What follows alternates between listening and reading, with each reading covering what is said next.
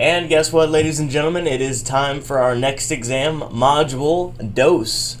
And as you can kind of see, if we kind of take a look at our Blackboard or our SAM account, just like always, here we are with sort of our assignments for this week. And like I said, it's just our exam. So one of the things you'll notice is we actually have two things that we can look at. We can first actually do this exam review. Even though it's on the bottom, doesn't mean that it's, on the bottom. It's not next.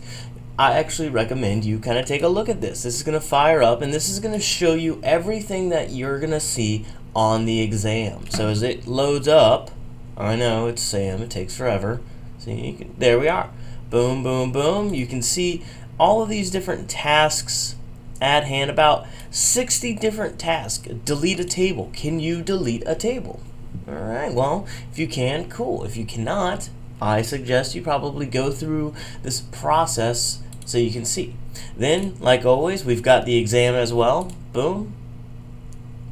We've got the exam as well. And like always, we're allowed to take this 3 times. There is no 76 or better for this assignment. So it's pretty much just like you see. Enlarge the selected graphic by dragging so that the left edge of the graphic is aligned with the left edge of the text above. So this text above, drag the left edge right about there.